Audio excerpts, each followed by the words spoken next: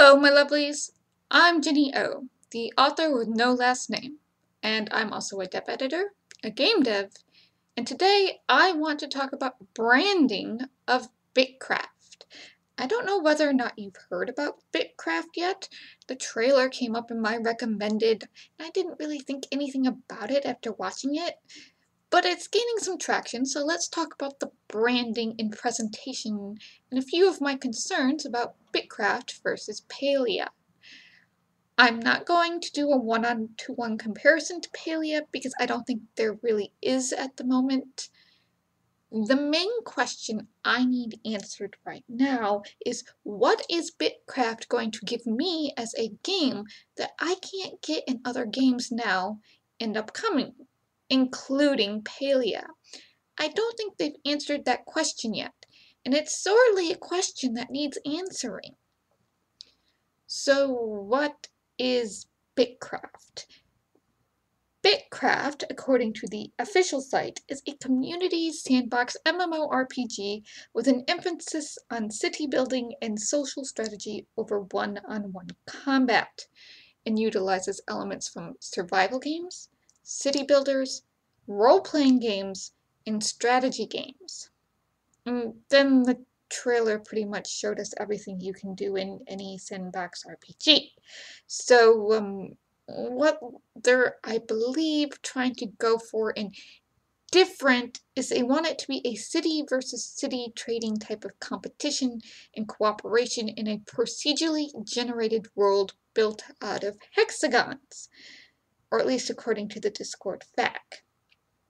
So let's go over our elements of a brand. Genre, target market, visual aesthetic, core value / theme, fantasy tagline, and the mechanics to fit the theme. Alright, right off the bat, I'm really going to call this isekai. You wake up in a world and you have to survive. There doesn't seem to be any real fantasy element here with magic or anything despite the visuals.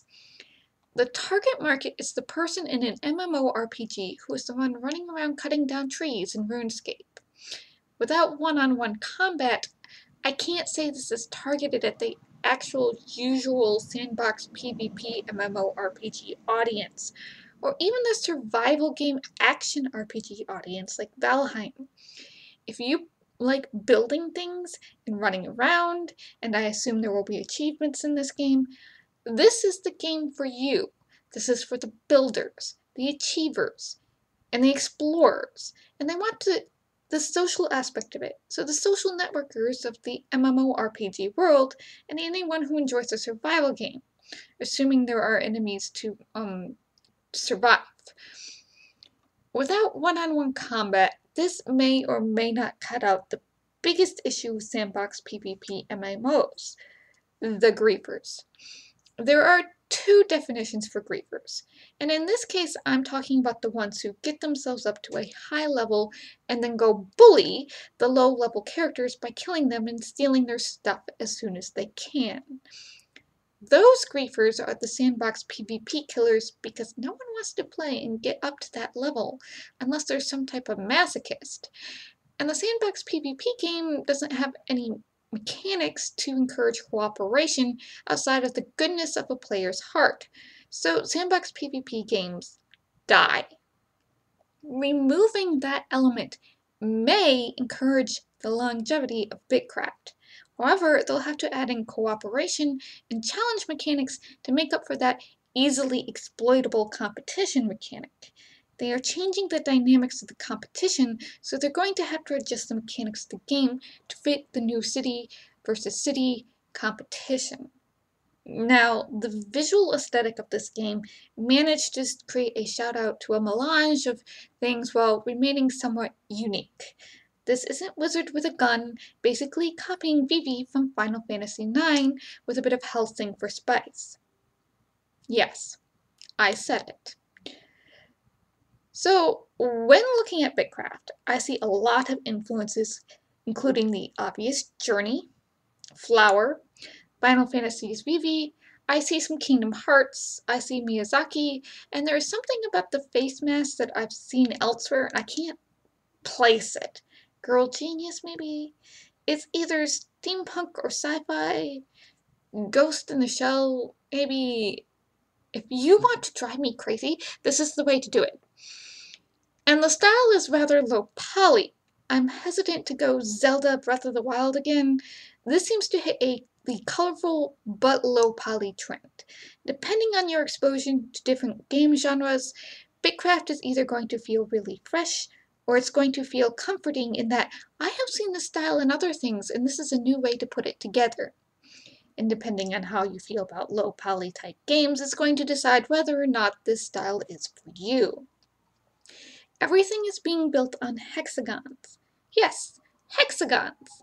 Even the little icon on their webpage and for their YouTube is a hexagon with a diamond on it.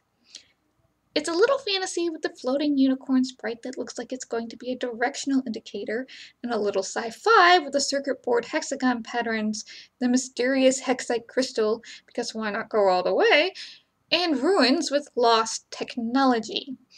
They are using humanoids, but not humans, so that's interesting and different. That's where I'm seeing the Kingdom Hearts is in the player character aspects, reminding me of the little black heartless shadows with the white eyes. Let's address the elephant in the room. The name. Bitcraft. Everybody has jumped on board with this kind of being a bad name. The reactions I've seen are, this is bad, you should probably change it. Except now might be too late because they've had all this publicity and they have a domain name for Bitcraft.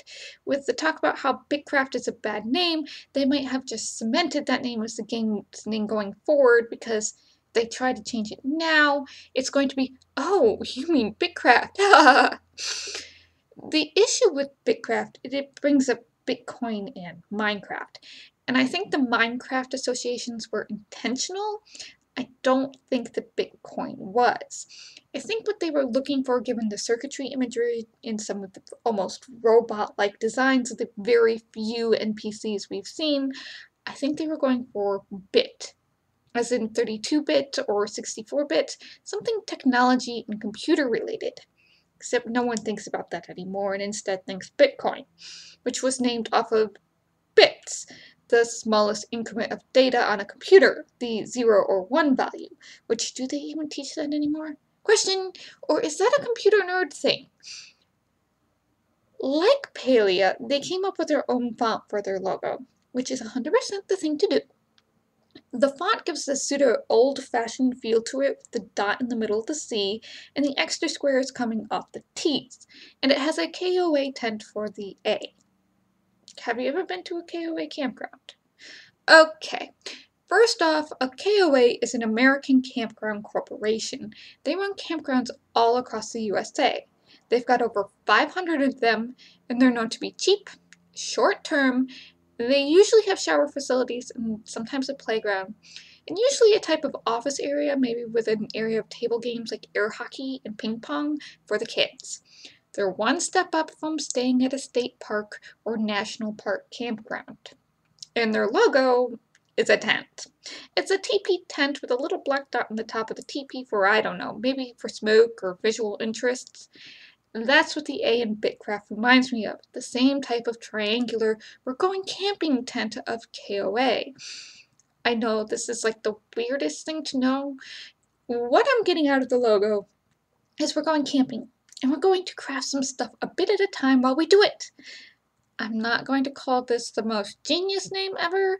I think they're trying to associate the feelings you get from Minecraft a little too much. The only thing about it that's good is it's given them some buzz. No such thing as bad publicity, eh? So the core values seem to be explore and build. A new world of adventures for you to shape is again every sandbox MMORPG or survival action RPG ever. The tagline is become a leader, build your empire. Okay, well, if every player is becoming a leader and building an empire, we have issues. They mention you can hone skills in different areas and master those skills as you practice them. They are saying every character is a blank slate, and the parts of the game you spend time in are the skills you'll develop. Which is all well and good, I guess. But that is going to require a huge, varied player base to provide the type of community they want to create cities and empires from scratch. Here's where I'm iffy. Maintaining a player base in a sandbox game is an entirely different challenge than a game with story and lore. It's 10 times as difficult to get and keep a player base in sandbox long term. People come in, fulfill their goals for however many hours, and stop. Palia has in contrast at least promised a story, so players are far more likely to stick around long term for story. I mean, I recently bought Big Farm Story, got to the end of the story in about 30 hours, stuck around for another 20 hours upgrading my farm and getting the skins I wanted, and now am waiting for the next update, hoping there's either more cosmetics or, well, story. Since it's in the title. I mean, I got my money's worth out of it. I just don't know how much story they're going to add to the game before they ask for more money. Looking at the team at Clockwork Labs and looking at the investors, my conclusion is they are trying to duplicate what happened with EVE Online, creating a commerce-focused competitive MMORPG. Where, from my understanding, what happened with EVE Online happened pretty much by accident, with an extremely involved and dedicated player base. I don't know if it can be duplicated under controlled conditions. If you look at the team, they're very proud of being a team of engineers. They're working in the Unity engine, which I hope is up for this task. They have 10 people, half of them are in engineering. I'm hoping one of those engineers knows about servers. Their music contractor also directed and edited the trailer for their game. So there is someone very important missing on this team, and I noticed this on the Ashes of Creation team too. It's a writer, or a narrative designer in GameSpeak. So without a writer and without a story, they have suddenly created 10 times or more the amount of work for themselves in terms of making a game. Because when your game is self-directed, in terms of questing and adventure, what becomes 100 times more important is the ability to customize your character and whatever you can build or make or do in the world. Let's take Mystic Riders as an example. We want to be able to give our players housing. At the same time, you want to keep the amount of art and assets you need reasonable for budgeting purposes. We have 8 districts, so I came up with 8 themes. And these themes we hope have enough crossover, and we can hopefully build stuff modularly, throw in the ability to choose patterns and the textures of building materials like brick or stone or clapboard. Within those basic 8 themes, we hope to be able to cover a rather large group of players. And we have story to keep them occupied. Now, take out the story and make building the focus. You have to magnify those visual themes and mix and match buildings and decorations and clothing for the characters and everything times 10 or more, because players, in order to show off, are going to want to try and make unique towns, unique cities, and different themes and designs. There is nothing more demanding than a group of people who have nothing else to do but build to their heart's content. I mean, look at Minecraft, or Sims, or even Stardew Valley's modding communities. I know Second Life had a modding community. Animal Crossing has a huge modding community. There are people in those communities that make livings off of doing custom content for other players in those communities. Unless they allow modders to create custom, basically cosmetic content for their game, their art budget with a 10-person and 1 independent contractor studio is going to go through the roof. And I feel really bad for the concept artists and 3D artists attached to the studio. It is a lot of work, and even if you love doing it, it can be overwhelming. Now, we haven't seen enough of the mechanics or the buildings to know what they're really going to be like.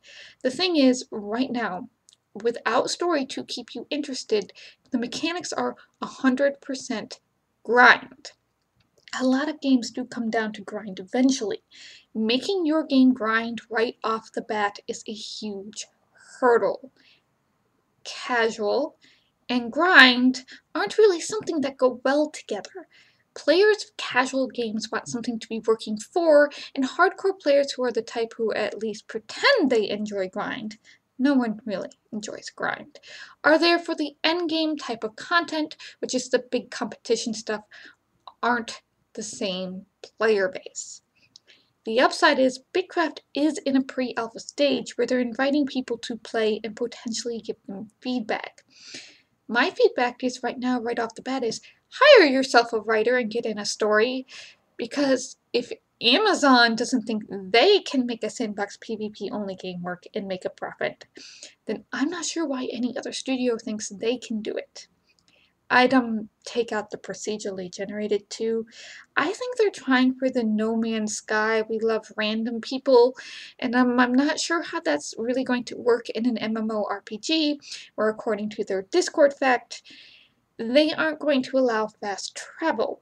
Random games work for games set up for randomness, and unless they're putting in hubs where players spawn in and can meet other players, then I don't know how this is going to work.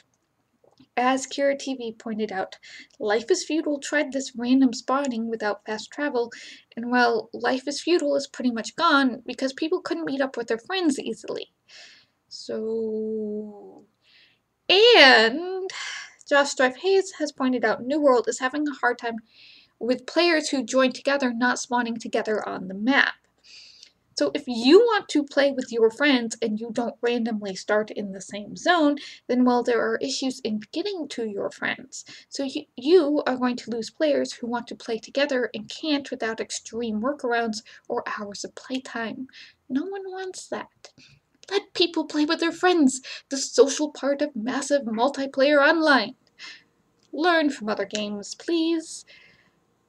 And we have addressed this in Mythic Riders. You want to play with your friends? Choose the same server out of a list and take the quiz so you end up in the same district.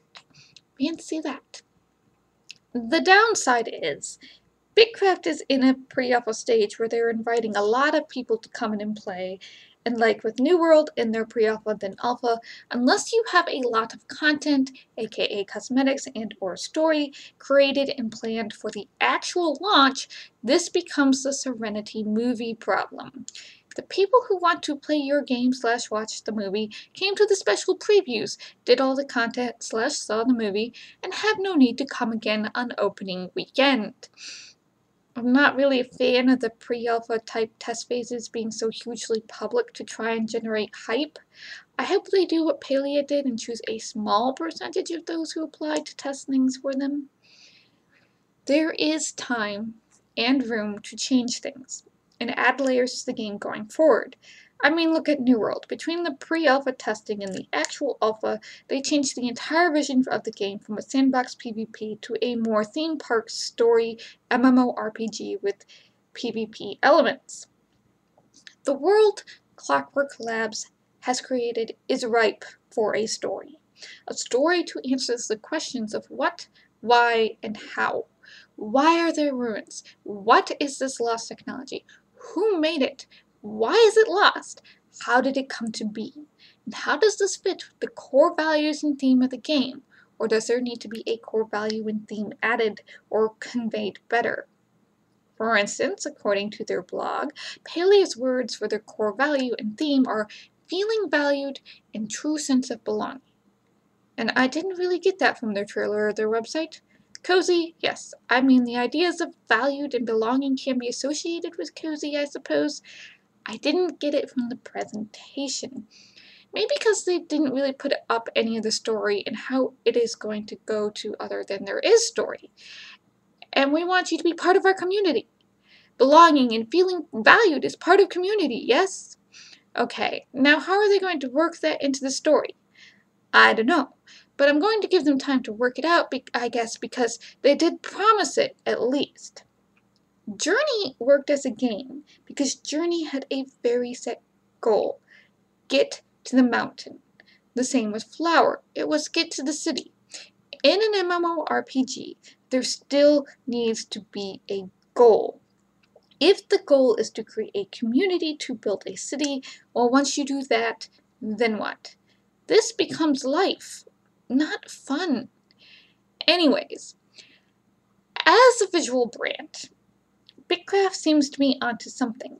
It's nice to look at, it's relatively different without it being too different. The name got misunderstood and it's too close to Minecraft. Because it's a sandbox community MMORPG supposedly, I have serious questions about if there will be enough content or enough reasons for players to stick around and keep the game going without there being a story and lore behind the world. A lot of studios want to create worlds for players to, well, play in, and seem to forget that as an interactive story medium, games need, well, story. There needs to be some type of heart for all these mechanics and grind and city building to coalesce around. It's nice looking, building can be fun, but there's literally no reason for me, as a person who loves story, or any other PvE player, to even start playing. So, if as a brand you're trying to capture this casual social player and don't mention story, you failed on a basic research level. Even the trailer has the inciting incident of the meteor shower and the tower lighting up for the player to take off into the unknown. So you take off, find the tower, and then what? If that's the extent of the incident, build a new town and then go looking for the next tower? Boring. So, while other content creators are trying to lump Palia and Bitcraft into the same new genre of MMORPGs, I'm not going to be one of them, and if Bitcraft gave me even a hint there might be a story or a line on the website with a narrative designer on the team to back it up of, there's a great story we want to tell, I'd give them more faith. Great world, decent logo, iffy name, and a target market that needs some broadening to grab that casual player base. 3/4 of the way there? Remember, a list of game mechanics is not a brand. What I'm missing here is what fantasy wish fulfillment is this game making that I can't get in other games. So while Bitcraft looks nice, I wish they had a stronger presentation with a story.